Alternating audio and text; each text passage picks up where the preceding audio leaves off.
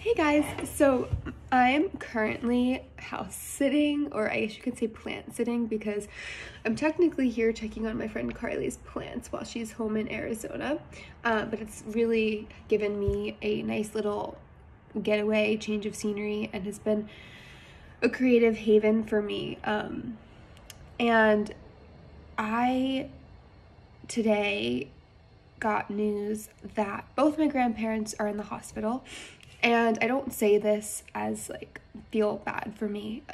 I say this because I was really processing the weight of it and not being able to be there, and just the uncertainty of the situation.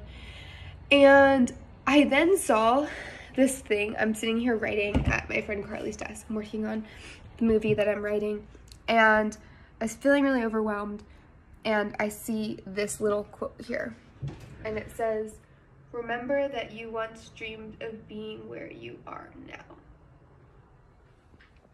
And that just kind of, when I noticed that, it kind of just stopped me in my tracks, because I was going down this path of like, I wish I was with my family right now. And the reason why I'm here is because when I was little, since I could remember, dreamed of being in LA and pursuing acting and writing movies. And that's what I'm doing right now. And I saw that, and it stopped me, because we can focus on what's going wrong, or we can get some perspective about where we are.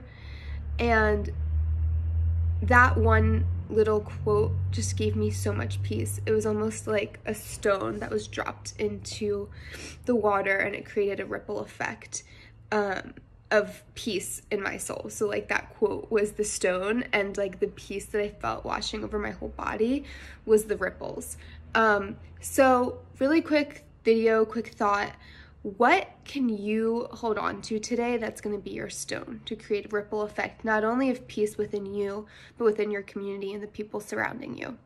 I just challenge you to look for that today, and to be okay also having those emotions. Like if it doesn't instantly calm you down, that's fine too. Everyone processes it differently, but that vision and that analogy of the rock in the water was really powerful for me. So I just wanted to share that for somebody that might be needing it right now. And maybe even that quote helps you right now. So just hang in there, find some quotes and inspiration that might just help you get through, and call a friend. Even if you think that it's your strong friend, someone might need to be talking to you right now. So hang in there, guys, and stay safe.